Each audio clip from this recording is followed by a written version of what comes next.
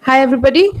A very good welcome to all of you. This is the third and the concluding day of our A3 work seminar, and we kickstart this event with a plenary by Dr. Rohit Naniwadekar, an exemplary field biologist, an avid birder, and an expert in snake handling, and a person who can definitely make a gathering rock. That's how I would introduce Dr. Rohit Naniwadekar.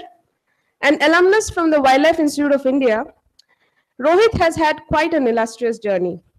Not only did he complete a thesis, master's thesis extraordinaire, he was the first to publish in our batch on the diversity patterns of anurans in KMTR, but he also learned a new language in 6 months and came back. But it was his love for birds and the Northeast that compelled him to start his long-term association with the Nature Conservation Foundation, first as a research associate, then as a doctoral candidate, and now as a scientist.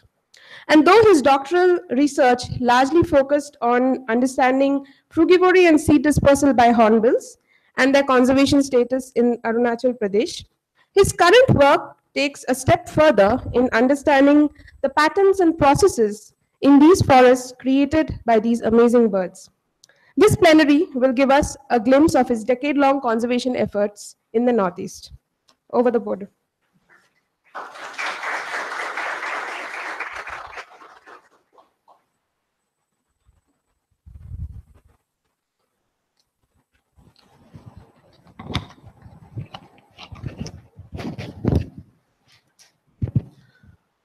Thank you, Chandrima. You set very high standard for me, and I'll try and rock. Let's see how I'm.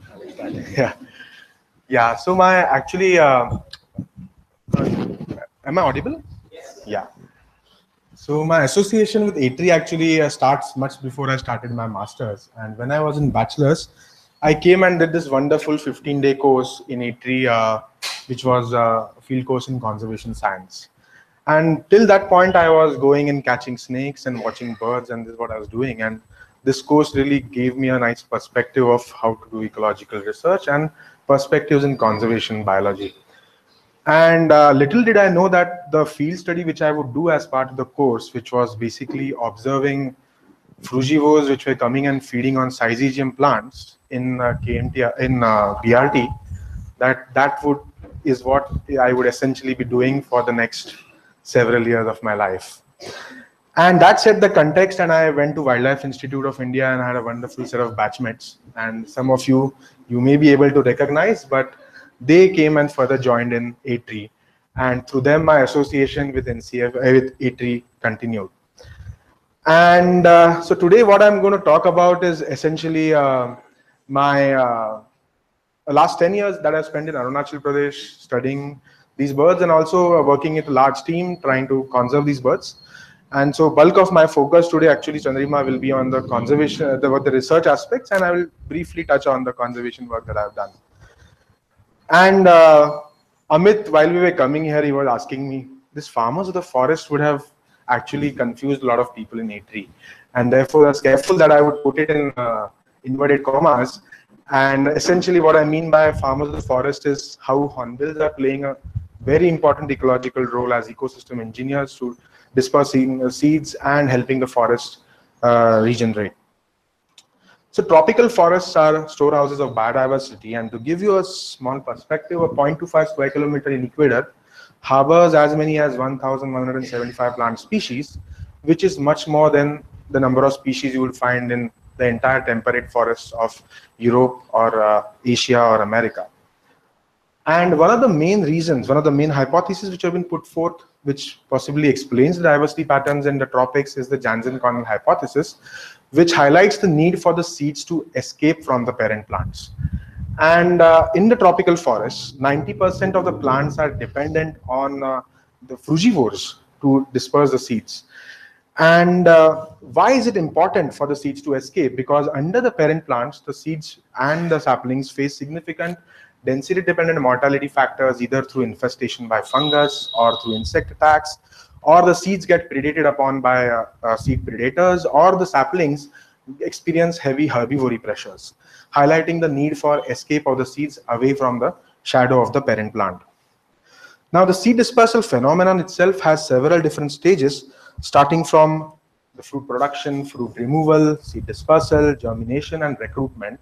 And this is a cyclic process which has been called as the seed dispersal loop. Now, if you look at the variation in body sizes of frugivores, that itself varies across a large gradient. And so this is from sites across the 4 continents. And what you see is that the frugivore sizes vary from less than 100 grams to more than 1,000 kilos. And this itself, if you look at the variation in the seed lengths, while you see that the median seed lengths are somewhere between 10 to 20 millimeters, but there is a representation of seeds that are extremely large in size. Now, if you look at how do these two overlap, what you see here in the x-axis is either the fruit diameter or gape width, and this is the frequency plot. And yes. And this is a frequency plot. The dark bars are basically that for the 246 plant species from Costa Rica, and the white bars are for the 89 fruit-eating bird species that are found here. And what you see on the x-axis is the fruit diameter of the gape width, and you see that the median is somewhere here, but there is an extremely long tail. A bulk of the representation of fruits and the gape widths of frugivore is somewhere here, but there is an extremely long tail, and this tail is extremely useful because that potentially allows us, there are fewer plant species and there are fewer frugivore species, and therefore it allows us an area where you can potentially explore whether frugivores are playing a role in governing the distribution of plants. Hornbills belong to this long extreme right tail, and they are amongst the largest avian frugivores that are found in tropical forests of Asia and Africa. And to give you a perspective of where they lie, we went and measured gape widths of the different 53 avian frugivore species that are found in Northeast India in the foothill and lowland forests. And what we found is that hornbills are here. The 5 species of hornbills are having the largest gape widths amongst the avian frugivores that are found there, and therefore they offer a very interesting system for looking at whether they are playing a role in governing the distribution of their large seeded fruit plants. So today in my talk, I will essentially try and demonstrate that how hornbills are playing an extremely crucial role in seed dispersal, what happens to the large seeded plants once these frugivores are lost from the system, given that hornbills face extreme threats, significant threats because of hunting and logging pressures. I would also try and demonstrate what's the status of hornbills in Northeast India and try and link my past work with the ongoing and future work that I'm involved in. So before I go into explaining the relationships between hornbills and dispersed seeds, I thought it would be useful to also demonstrate what is the relationship between hornbills and their food plants. This study was done in an absolutely magnificent place called Namdapha Tiger Reserve, which is in the extreme eastern corner of Arunachal Pradesh state, surrounded by Myanmar. And it is spread over an area of 1,985 square kilometers across a very wide elevation gradient from 300 to 4,000 meters above sea level. And this place is one of the few areas that harbors 5 species of hornbills and relatively very high densities. So in the months of November, December, which is the non-breeding season, some of the estimated densities of hornbills are as high as 100 hornbills per square kilometer, which is one of the highest reports of hornbill densities across mainland Asia. And this includes the large size great hornbill, which is about 4 kilos in weight. Wreath and rufous neck hornbill are medium sized, about 3 kilos in weight. And these two are the small bodied hornbill species, the brown hornbill and the oriental pied hornbill. Now, great hornbill is classified, great hornbill and brown hornbill are both near threatened, and the wreath and the rufous neck hornbill is classified as vulnerable by the IUCN. Now, typically hornbills, food plants, hornbills are predominantly frugivorous birds. More than 90% of their diet is fruits. And if you look at the hornbill food plants, they are typically classified as either figs, which are a rich source of carbohydrates and calcium, and non-fig fruit plants, which are a rich source of lipids, and therefore high energy food plants. Now, we looked at what are the diets, relative contributions of figs and non-figs in the diet. And what we find is that in the case of the great hornbill, there is a high contribution of figs in the diet, while in the case of the wreath hornbill, the contribution of non-figs is significantly higher, while rufous-necked hornbill is somewhere in between.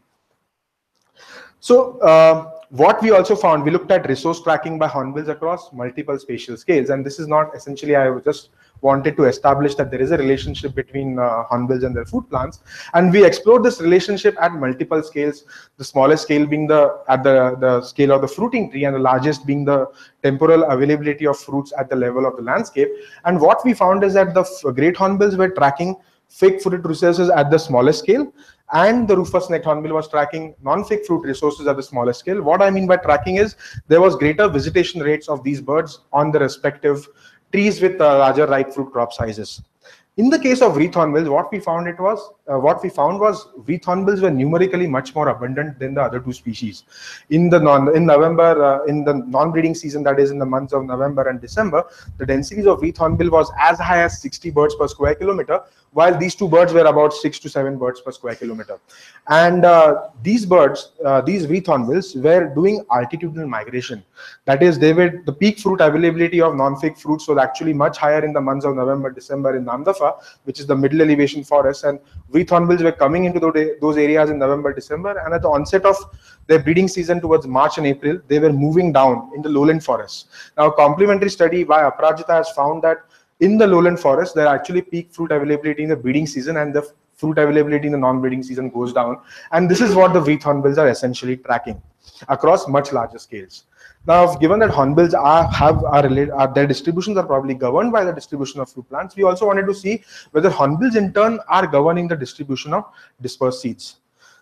Now, the information which I'm going to present is from two sites. This is some of which is part of my PhD work, and some of which is part of the work which I've been involved in after my PhD, which has also been in another very important site for hornbills, the Pake Tiger Reserve. Pake Tiger Reserve is spread over an area of 861 square kilometers, another absolutely beautiful place and very important site for hornbills in the landscape. Now, if you want to evaluate the role of a frugivore in seed dispersal, the framework that has been provided is you evaluate it in terms of quantitative as well as qualitative aspects. Now, the quantitative aspects involves how frequently is a frugivore visiting on a fruiting tree, how many fruits it is removing per visit, and the other approach being, while you can evaluate how many fruits are being removed from the fruiting tree, what you can also alternatively do is record how many seeds are coming on the forest floor in the forest and see whether that is associated with hornbills itself. And so we've used both these approaches in our studies. The qualitative aspects, I'll come to it on a bit later after I finish the quantitative aspects. Now, the quantitative role, which looks at how frugivores are, how many fruits they are removing, how frequently they are visiting, is what I will dwell on there first. So for this, we selected four species of large-seeded plants. Now, these are extremely important food plants of hornbills during the breeding season of hornbills. We selected 8 fruiting trees and we observed them for more than 93 hours for each. We selected 8 fruiting trees and each species was observed for more than 93 hours. Now, here on the x-axis, what you have is the mean visitation rate per hour, and on y-axis, you have the mean fruit removal rate per hour. During our fruit tree observations, we observed that the main frugivores that visited the fruiting trees was hornbills, small avian frugivores like barbets and hill mynas, imperial pigeons, squirrels, and primates. Now, I want you to focus on the horizontal error bars, and what you see is that the primates have relatively lower mean visitation rates, while all the other frugivores have more or less similar visitation rates on the fruiting trees. But if you look at the fruit removal rates, what you clearly see is that hornbills stand out. Their fruit removal rates are 6 times higher than as compared to other frugivore groups that are found in the area. Now, coming to how many seeds are being dispersed. Now, this is, as I said, is an alternative approach where you look at how many seeds are there in the forest floor and try and see if it is associated with the abundance of hornbills. Now, there is a positive relationship between hornbills and the food plants, but what is this relationship is essentially what we wanted to explore. So for this, in the intensive study area in Namdapha Tiger Reserve, this is also part of my PhD. In an intensive study area, which is spread over an area of 15 square kilometers, we had 8 trails. And along each trail, we had 1 meter by 1 meter plots and 200 such plots. So overall, across the entire study area, we had a network of 1600 plots, which was periodically monitored to record the arrival of dispersed seeds. Now, dispersed seeds can be easily recognized because they are devoid of the pulp. And in this case, we recorded medium and large size seeds, which are typically fed upon by hornbills. So coming to the results, this study was done across 2 years in the non-breeding season. And what we found is that in the first year, we had 408 seeds. In the second year, we recorded 38 seeds of 14 species and 11 species respectively of medium and large seeded hornbill food plants. Now, we were typically interested in large seeded plants which are dispersed by hornbills, and what you see is that in the first year the dominance was of the Canarium strictum, and the second year it is Phoebe. Now, both these species are superannually fruiting species in the landscape, and you can see that there's a turnover in the dominant large seeded species that we recorded there. Now, the most interesting aspect is that the seed arrival rates. Now, the seed arrival rates across the 2 years was anywhere between 2,300 seeds to 3,200 seeds per day per hectare, which is primarily being dispersed by hornbills, and therefore demonstrating that hornbills are playing an extremely important role in seed dispersal of these large seeded plants. Now, this is the relationship between the seed arrival and hornbill abundance across both the years. And on the x-axis is the hornbill encounter rate, and y-axis is the scattered dispersed seed arrival rate. And this pattern was consistently positive. And to convince Suhail, who is very critical about these scatter plots, I did bootstrapping of GLMs, and I found that the bootstrap confidence intervals did not overlap 0, indicating a positive association between the seed arrival rate of and the hornbill encounter rates. So I found that hornbills, their distribution is governed by their food plants, and they are possibly governing the distribution of the large seeded plants, of the seeds of large seeded plants. Now, coming to the qualitative aspects. Now, qualitative aspects involves different. Again, you can evaluate qualitative role played by a seed disperser through different measures. One of them is the fruit handling behavior. Now, typically, you want the frugivore, who is a disperser, to swallow the fruits and take the seeds away from the plant. You do not want the frugivore or the seed disperser to typically peck at the fruits or drop the fruits under the parent plant. Similarly, what treatment does a frugivore provide to the seeds? Because some frugivores are known to damage seeds in the gut during the gut passage. But this is clearly established information for hornbills, where hornbills are known to not damage seeds during the gut treatment, and they actually enhance the germination rates of certain species of their food plants. And the third is the site of deposition. Now, this again has two aspects: how far are the seeds going away from the parent plant, and whether the sites are suitable for the germination of plants or not. I will only touch briefly upon the second aspect, but I will definitely touch on how far are they taking the seeds away from the parent plant. So coming to the first aspect, what proportion of fruits handled were swallowed, we did focal observation sampling across different avian frugivore groups. And on the x-axis, you have proportion of fruits that are swallowed, proportion of fruits that are dropped, and proportion of fruits that are pecked by hornbills, small avian frugivores, and imperial pigeon. What you clearly see is that hornbills are swallowing 90% of the fruits that they're handling, while the imperial pigeons are dropping almost 50% of fruits that they're handling, and the small avian frugivores are actually pecking at 50% of fruits that they're handling, clearly demonstrating that hornbills are playing a very important qualitative role in seed dispersal. Now, visitation length is another very important parameter when you evaluate the qualitative role, because if the visitation length of the hornbills is, or any frugivore for that matter, is more than the seed retention times, the frugivore will drop the seed under the parent plant, therefore playing a poor qualitative role in seed dispersal. And therefore, what we found is that the visitation length, here you have the visitation length on the y-axis for the different frugivore groups, and you see that the mean visitation length of hornbills is less than 10 minutes, while that of the imperial pigeons is more than half an hour on the fruiting trees. Now, we were interested in knowing that given that hornbills are spending less time on the fruiting trees itself, but how much time they are taking to process the seeds and disperse them. And therefore, we did these experiments in captivity in Nagaland Zoological Park, where we carried these fruits of large-seeded plants from Pake, and we fed them to different hornbill species, including the wreath hornbill, rufous-necked hornbill, and the oriental pied hornbill, and recorded the time they take to regurgitate the seeds. Now, if you look at the median gut passage times of the different large-seeded plants, what you see is that the median gut passage times is anywhere between 85 minutes to 156 minutes. And this is clearly much longer than the time they are spending on the fruiting tree, indicating that they are taking the seeds further away from the parent plant. Beyond this, we are also interested in looking at how far they are taking away. They are playing a very important quantitative role, but how far are they taking the seeds away from the plant? And therefore, for that, we needed information not only on the regurgitation times of seeds, but also fine scale movement patterns of hornbills. And therefore, we did this telemetry study on hornbills between 2014 and 2016 in Pake Tiger Reserve. And this is after my PhD, where we spent 16 months trying to catch these amazingly intelligent birds. And these are we had to set up these canopy mist nets at fruiting trees, and we had to go early in the morning in the dark at 3 a.m. and set these nets up. And often what would happen is they would come, see the nets, and they would fly away. And over the 16 months of intensive field work, we would go in the morning and come back by evening and keep trying. We caught 17 birds. We let the females and the smaller oriental pied hornbill go, because females, if you know, as you would know, that they enter the cavity. We didn't want to tag the females because it could affect their breeding. And therefore, we didn't tag the females, and we only tagged the adult birds, and we tagged about 6 birds. the one wreath hornbill and and 5 great hornbills. Now, the tags were programmed to collect the movement data at every 15-minute time interval. And this during the daytime when the birds are moving around. And what we found is that the mean minimum distance moved per day for the great hornbill. Now, if you remember, great hornbill is a larger hornbill, is about 7 kilometers. And for the wreath hornbill is about 24 kilometers. If you look at the 95% minimum convex polygon home range size estimate, it is only 2 square kilometers for the great hornbill and about 48 square kilometers for the wreath hornbill. Now, just to highlight that these two birds were caught around the same time. Their nests were less than a kilometer away from each other, and therefore they had access to the similar fruit resources. Yet the wreath hornbill is the one which actually ranged over a much larger area. If you would remember, wreath hornbills were also the species which is showing the altitudinal migration.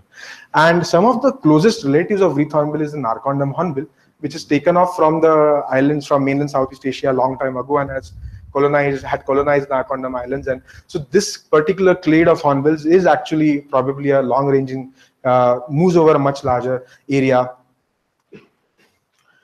Now, coming to the distribution of the locations, now this is the Pake River. On the left of the Pake River, you have the Pake Tiger Reserve and Nameri Tiger Reserve, and the great hornbill concentrated its movement mostly in the protected areas, but it still came out in the adjoining degraded reserve forest sites.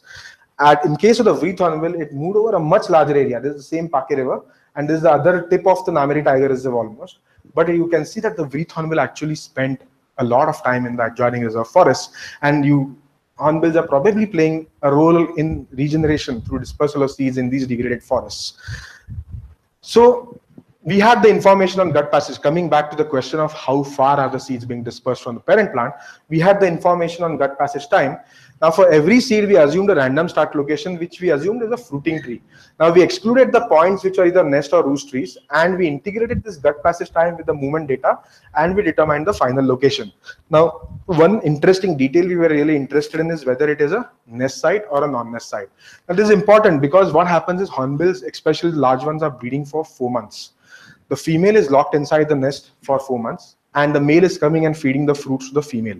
The female is regurgitating all the seeds outside the cavity, and all the seeds are falling below the parent plant. Now, previous studies have looked at what is the kind of, whether the seeds which are getting clump dispersed under the nest tree, whether they are germinating well, and whether there is a greater diversity of plants. But what they have found is that because of the clump dispersal of seeds, there is also heavy seed predation, and all the seeds that are falling down does not necessarily result in greater diversity of seeds being germinating under the nest trees. But in the same, while the female is inside the nest, the male is moving outside, and therefore it is probably scatter dispersing the seeds. And therefore we were also interested in looking at whether the site where the seed is eventually landing is at the nest site or away from the nest site, and which we could easily do through the iterations which we did for the seed generating the seed dispersal kernels. Now here what you see on the x-axis is the distance from the parent plant, and y-axis you see is the probability of seed arrival. This information for the great hornbill. The light gray is the probability of arrival at the non-nest sites, and the dark black one is the probability of arrival at the nest sites. Now what you see is that the probability of arrival of seed under the parent tree is extremely low. It's less than 0.1 for the great hornbill, and bulk of the seeds are being dispersed away from the parent plant. Now if you see, the seeds are getting dispersed as far as 5 kilometers away from the parent plant, and a very few of them are ending up at the nest sites. Similar is the case of the wreath hornbill, where very few seeds are ending up at the nest sites. But what you see is that if you look at the x-axis carefully, the seeds are getting dispersed as far as 10 kilometers away from the parent plant. Thereby, these birds are probably playing a very important role in long-range dispersal, helping the plants to expand their geographic ranges, and probably helping the plants to maintain the genetic diversity across subpopulations in these landscapes. Just to take a short break and see where we've reached, and what I've probably established is that hornbills are playing a very important qualitative role and quantitative role in seed dispersal. And going ahead, what I was really interested in to understand what happens when hornbills are lost. Now, given that hornbills are playing an important role in seed dispersal, if they are lost from the system, it should also affect their food plants. Hornbills in Northeast India face significant threats from hunting and logging. Now, hornbills are hunted for several reasons, including for their meat and for their body parts. Some communities in Northeast use the casque of the hornbill to adorn their headdresses, while some communities in Nagaland and Arunachal use the tail feathers of hornbills to adorn their headdresses. Now, Logging, what it can result in is loss of nest trees or loss of food plants. Now, this is a logged canarium tree. Canarium strictum is an extremely important food plant of hornbill. And if hornbills are lost because of hunting directly, you are actually removing the dispersers from the forest, and therefore you would expect that the plants, especially large seeded plants which are dependent on them for dispersal, should be affected by these two threats. So logging would typically affect the adult plant composition and fruit availability, while hunting would affect the seed dispersal part of the seed dispersal loop. So this study was done as part of my PhD in Namdapha Tiger Reserve, where we had 8 trails inside the park and 4 trails in the adjoining reserve forest. Now, while we wanted to really tease apart the effects of logging and hunting, it is very difficult to find adjacent sites which experience either one of the threats. So ideally, we would have had to find sites which are only facing hunting pressures but no logging pressures, or having sites which are only facing logging pressures and no hunting pressures. But these kind of combinations in Northeast India is very difficult to find, which are adjacent to protected area sites. And therefore, it is a combination of hunting and logging threats that we ended up exploring. So what we found is that we classified the hornbill food plants into figs and non-figs, and the non-fig food plants were further classified into species that are targeted by logging, that is the timber species, and the species that are not targeted by logging. Now you can see that the bulk of hornbill food plants are actually targeted by logging, and the mean and number of trees per hectare densities actually were significantly lower in heavily disturbed sites. But if you look at the densities of figs which are not targeted by logging, they were more or less equal across the two sites. Now, the hornbill abundance themselves were significantly lower in the heavily disturbed sites across the different months as compared to the less disturbed site in Namdapha. If you look at the lower net seed arrival, which would be a consequence of not only dispersal limitation but also probably source limitation, it was also significantly lower in the heavily disturbed sites as compared to the less disturbed sites. And then what we looked at is the recruitment patterns of the different hornbill food plant species that are large seeded, and what we found is that the abundance of these food plants is actually significantly lower in the heavily disturbed sites across the different size classes. Now this I'm only presenting for the smallest size class. And in case of Phoebe, actually what we found is that in the smaller size classes, that is a stage of the seedling and sapling stages, this was the pattern we saw. But in the larger size classes, what we are seeing is a reverse pattern, where actually in the heavily disturbed sites are sites which had higher abundance of saplings. So thereby indicating that probably the species, because of recent loss of hornbills, is probably getting affected by their recruitment is probably getting affected. So I hope I have convinced you that hornbills are playing a very important role in seed dispersal and probably governing the distribution of their food plants. Given that hornbills are facing so many threats, we also wanted to understand what is the status of hornbills in Northeast India. Now, for my PhD, I worked in the state of Arunachal Pradesh, and Arunachal Pradesh is an absolutely fascinating state. You can see all the areas in green, and it has still vast expanses of evergreen forests in the state. To give you a perspective in numbers, 60% of geographic area is under forest cover, out of which a large proportion of which is outside the protected areas. And 60% of that is below 2,000 meters. Now, this is a potential hornbill habitat because hornbill distributions are restricted below 2,000 meters. And areas outside protected areas are important for two reasons. One is they increase the effective habitat size that is available for the species, and it also acts as a buffer to reduce other impacts of other anthropogenic threats. Now, we did a survey across 20 sites in Arunachal Pradesh, which included 8 protected area sites, 6 reserve forest sites, and 6 community forest or unclassed forest sites. And we used the combination of informant surveys and field surveys to determine what is happening with hornbills across the sites. Now, key informant surveys were done at every site we went. We would go to different villages and talk to hunters and experienced elders, and anywhere between 5 to 10 interviews we would conduct at a site. And we would ask them whether they had seen, these are people who were going to the forest, and we would ask them whether they had seen hornbills in the last 5 years or not. Now, of the 20 sites, 16 sites were potentially sites which a potentially great hornbill could occur, and of the 16 sites, at 5 sites, locals told us that they have not seen the great hornbill in the last 5 years, probably indicating local extinction of the species. And even for the other hornbill species, including the smaller hornbill species, there were still sites with locals indicated that they had not seen the species in the last 5 years.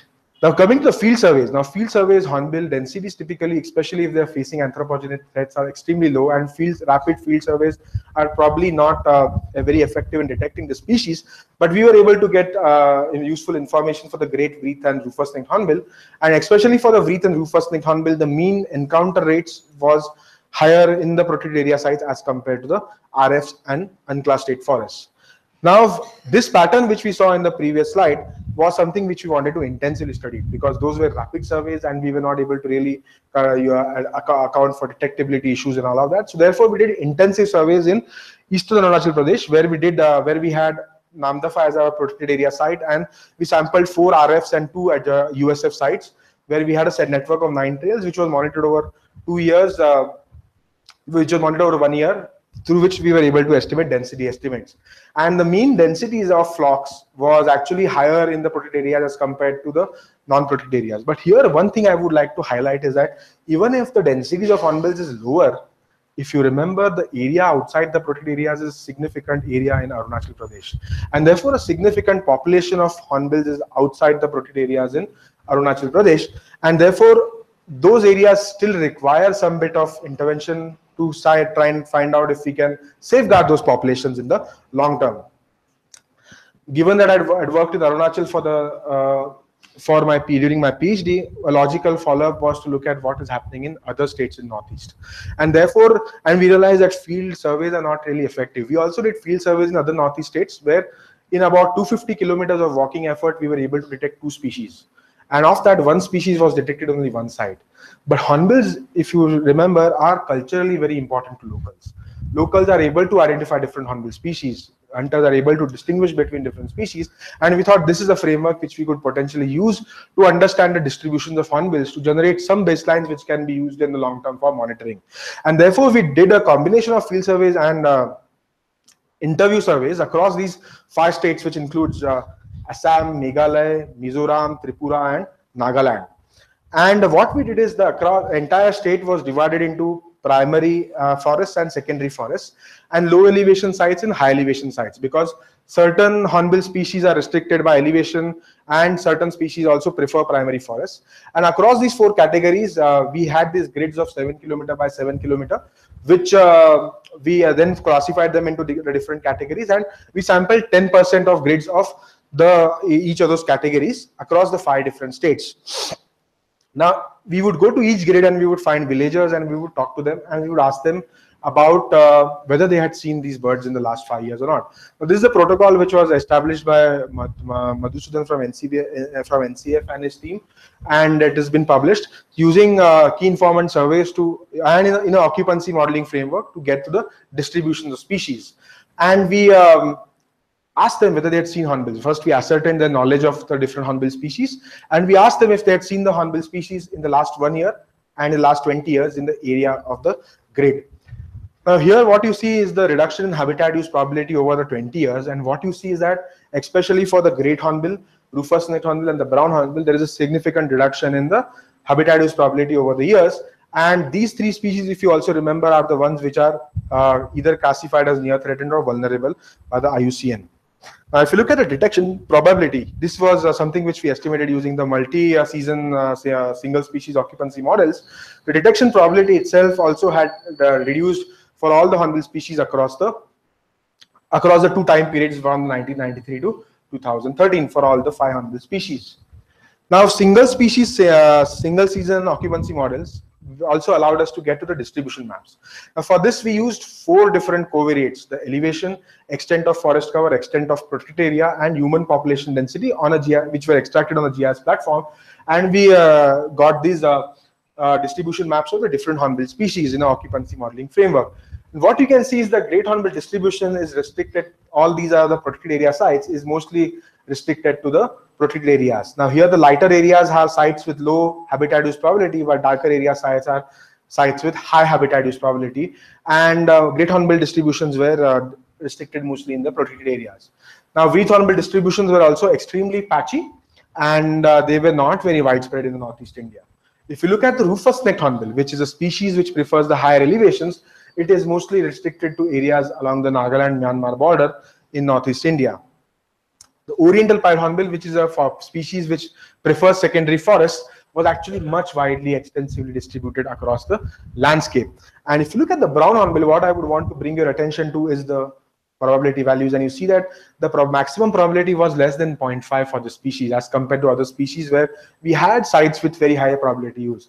Now this species is naturally restricted to the eastern part of Northeast India. It is not found in the western part of Northeast India.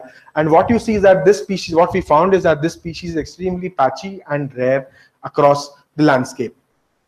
Now, how does the past work of mine was links to the current and future work that I'm currently involved in is also something which I thought would be a logical progression to the talk. And brown hornbill is one of the species. Now, if you remember, brown hornbill is a species which is relatively rare and patchily distributed in the landscape. Also, it is extremely interesting species if you compare it with any of the other 8 hornbill species we find in India. Brown hornbill is a cooperative breeder, which none of the other Indian hornbills are, where the juveniles from the previous year are helping the adults in rearing their chicks. Also, it has a significantly higher contribution of animal matter in its diet. And also across its range, which is in India, Northeast India, Myanmar and Thailand, we suspect that this species is making a quiet exit. Myanmar is a black hole in terms of our understanding of the distribution of the species. And even in Thailand, from the studies that are done in Thailand, this species is extremely rare and only found in select sites in that area. And therefore, this is one of the species that is of conservation interest to us. And we also, it is interesting because we have a contrasting species to compare with. Now you have the oriental pied hornbill, same body size, similar gape widths, everything, and yet it is very widely found in Northeast India. And this species is rare and patchy across its range. Now, therefore, it offers an interesting framework to compare this species with the other and try and find out what is the reasons to it. Now, one thing I would like to highlight is that these areas in Northeast India are the range limit of the species. And therefore, typically species do occur patchily and rarely and uncommon towards the range limit. But this is something like a long project which I see to be involved in, where we are going to explore the different axes, their foraging axis, their breeding axis, and how they're using the landscape to understand what makes one species rare and other species common. And to try and see, basically, we think that there could be through this comparisons, we might be able to get some clues towards why the species is potentially rare. And so currently we have already ongoing study on the breeding biology of the species, and very soon we are going to start a study which is going to explore feeding ecology and the understanding impacts of habitat fragmentation and degradation of the species. Now the study where we want to do this is an extension, the site where we want to do this is an extension of our large scale surveys, which identified this landscape as a very important site. Now this is the Upper Assam landscape near Digboy, Tinsukia and Dibrugarh, and this area harbors some of the last remaining lowland evergreen forests of Assam. And also this is a site where we can really ensure that the species future can potentially be secured in these areas. But this landscape also experiences threats because of habitat fragmentation. You can see that there are large areas with varying in size in there are different fragments which are varying in size in their areas. And also there are some sites that were forests in the past that have been completely cleared and are lost. And yet there are some sites that are still quite large in area, about spread over an area of 110 square kilometers. And this is the area where we want to intensively do surveys over the coming year and try and find sites which are important for the species and try and find solutions with the forest department and with the local communities and institutions there to try and safeguard the breeding populations of white-throated brown hornbill in the landscape. This is also a logical expansion of the hornbill nest adoption program, which was started by NCF in Arunachal Pradesh in Pake, where we are working with the local communities to protect hornbill nests outside protected areas from threats because of fire, logging, and hunting, and where we are able to successfully protect about 40 odd nests outside the protected area and of great Vrithandrua and oriental pied hornbill. And so addition of this species will be a valuable addition to the hornbill conservation program in Northeast India. And similar efforts are also being made where we've done surveys in the Nagaland area for the rufous-necked hornbill in the Northeast India. But the core of my interest is still in understanding the ecology of hornbills and the ecological role of hornbills in these areas. And bulk of my research, my past research is focused on understanding the role of hornbills in dispersal of large seeded plants. And now what we are doing is zooming out. So for the last 1 year and a study which we hope that will continue for several years, we've been trying to document the plant frugivore networks in Pake, where we are looking across a gradient of fruit sizes, gradient of seed sizes, gradient of fruit types, and gradient of frugivores themselves, from the smallest warblers to largest hornbills, and trying to document these networks and trying to understand what are the processes that are governing the organization of these networks. By processes, I mean plant traits like fruit size, fruit type, and seed size, and frugivore traits like the grape widths. And additionally, we are also planning to invest our energies into understanding the nutrients of these different fruit species and trying to see if across these axes we are able to understand why these communities are organized the way they are. Now, I've spent some fascinating times watching hornbills. Namdapha is particularly close, and I started off working in Namdapha when I first went to Northeast in 2006. Absolutely mesmerized by the landscape, by the hornbills and all that. And I realized after I moved out of Namdapha and to other sites in Northeast, that I realized that sites like Namdapha are extremely rare. And what I was seeing, that 4,000 seeds or 3,000 seeds coming in forest floor, is not something that I could expect at other sites in Northeast.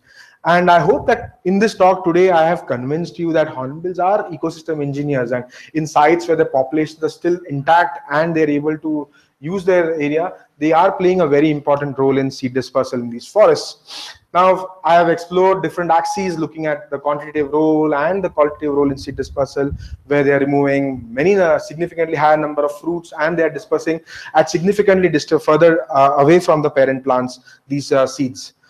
But hornbills are facing significant threats. Their distributions are precarious. We have had reductions in the distributions over the past 20 years, and this is something which is of a worry and of concern, because with hornbills, we are not only losing the species themselves, but we are also losing a very important ecosystem role that they are playing in these forests. And for several species, these distributions are extremely narrow and patchy across the landscape in Northeast India. But these times are characterized by extremely amazing places that I've called my homes. For 6 years in Namdapha, we used camping across the park, across different sites with wonderful people. And this work has only been possible through support and friendship of the support of the different funding organizations and the forest department, and the guidance and friendship of all the different researchers and my mentors who have helped me really get through sail through across the last 10 years. It's been an absolutely memorable journey, and it's been a fascinating one, and I hope it continues like that for the next 10 years at least. And here I would like to end. Thanks a lot. Thank you.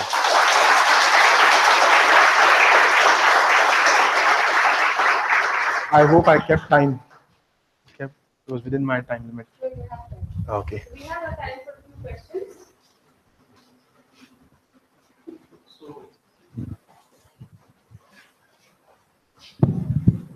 Yeah, so thanks, Rohit, for an absolutely amazing talk. Thank you. I had a question about the brown hornbill, and so there seems to be, even with an assemblage of 5 species of hornbills, there seems to be a great deal of diversity in the traits. So I was just wondering if the phylogenetic histories and their ancestral species of all these hornbills, whether that might have a bearing, independent of all the human impacts, on their ability to persist in the face of change. Absolutely spot on. So this is something I didn't put it, but there could be phylogenetic niche conservatism, which could be there, where certain species are just not evolved to feed on whatever, or maybe, different things, and brown hornbill could be an example of that. I didn't explicitly state it because that's not the area of my expertise, but that's an axis which is definitely I'm considering to explore in the future. And that I hope in the next few years we'll be able to get to that. Fortunately for hornbills, the phylogeny is resolved, and they've got the phylogeny resolved with the positions of the different groups across being very clearly resolved. So that will be of very importance for this, to look at these axes of, yeah. Hi, thanks for the wonderful talk. Thank you. I have a question about the great hornbill. So you showed at about 20 sites where you asked people when was the last time that they saw in the last 5 years and so on. So I think about 5 up to 16 people, 16 sites. Yeah. They said they have not seen. Yeah. And then going back a few slides, you said that their range from the nest, I think, is about 1.2 square kilometers. 2 square kilometers. Yeah. So I'm going back when they maybe distributed themselves over a large area, and now those areas are slowly diminishing. That's what I got from these slides, right? And uh, now that logging continues, I don't know much about what is happening with hunting.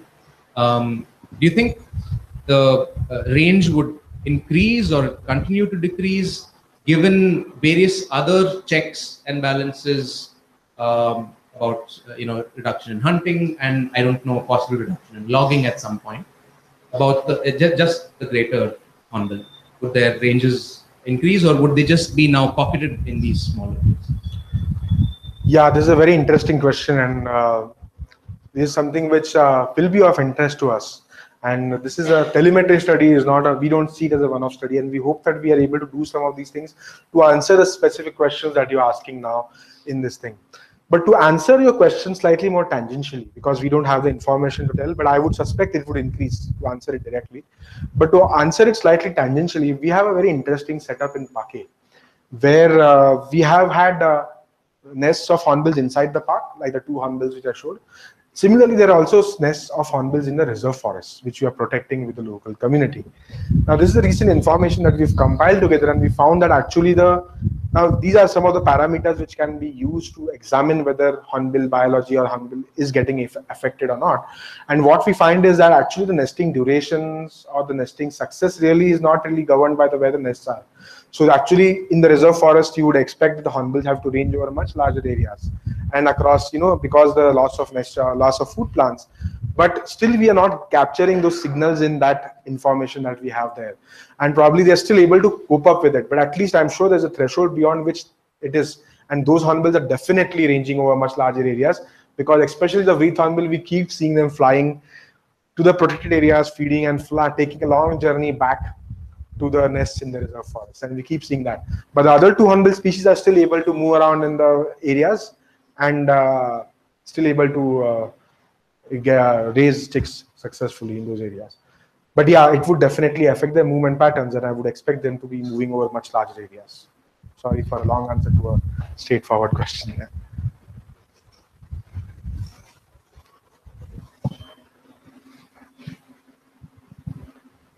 Hello.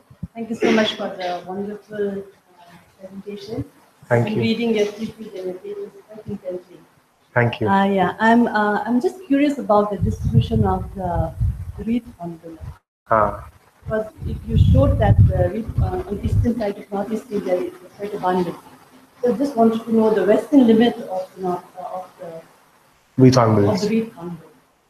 Because the areas where we work, we go get to see the wreath hornbill.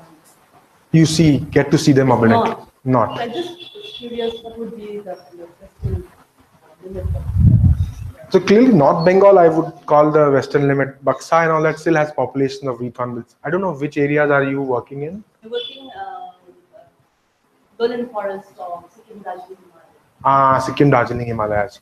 Yeah, so what my hunch, I have not traveled in that landscape, but this is a landscape which we definitely want to extend to in the near future.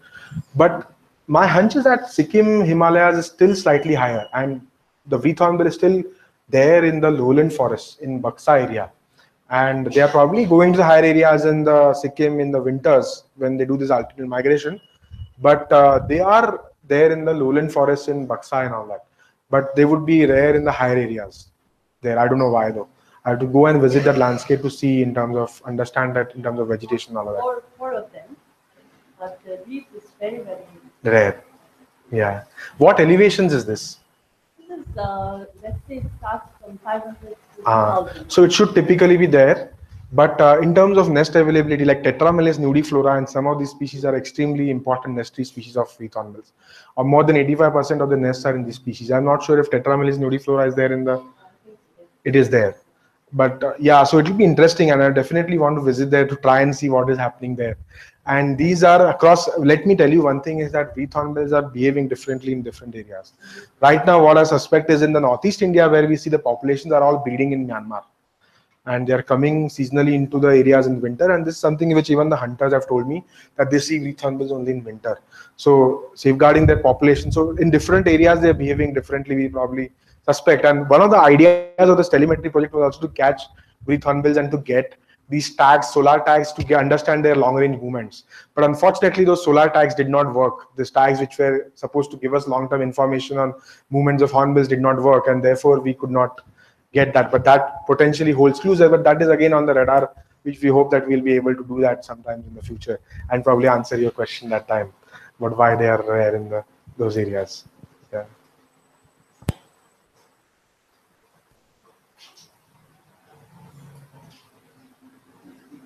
Maybe this is overkill in the conservation debate, but hunting, I mean, especially since you said you work with hunters because they can identify species. I mean, how do they see you as, as someone who's focused clearly on, like, with an agenda of conserving hornbills, and in terms of, putting an end to their practices and generally the cultural and community aspect of that? I get it. Yeah. Their habitats are decreasing and their also numbers are decreasing. I get that it's a concern from a conservation perspective, but there has to be a negotiation of that tension with people that say, well, we've been doing this for a long time, and who are you to come in and tell us what not to do? Yeah, so this is a very nice question. So essentially, we are not teaching them what they have to do, what they are not to do. So even the nest adoption program, let me tell you, like, hunters have a heart. And across most, of course, and this is a very tautological statement that I just said, but what I mean is that hunting taboos are there.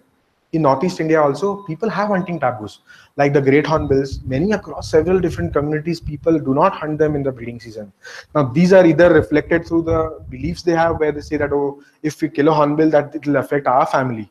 But these taboos have come from the fact that somebody has at some point realized that these species has a very interesting breeding habit, and that it needs to be probably to save the female and the chick, that these species can't be hunted in the. So these systems already exist, and we just have to tap on those and develop on those. And we don't expect these transformations to happen overnight. And these are not transformations we expect, but our only hope is that when they watch the hornbills themselves at the nest, that is enough.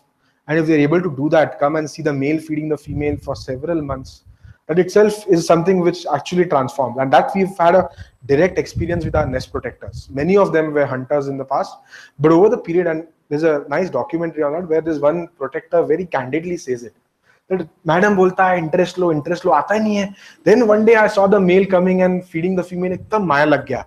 That's the chord we are trying to strike with the local people where we are working with. And therefore, it is a process which is very difficult to scale up, because it is not something which is very fast and something which is very easily that can be achieved. And therefore, we want to focus our attention and energy and go side by side and try and explore and try and see if we can rekindle this this kind of passion for hornbills and the love for hornbills that we share, and that basically create that common space. Yeah.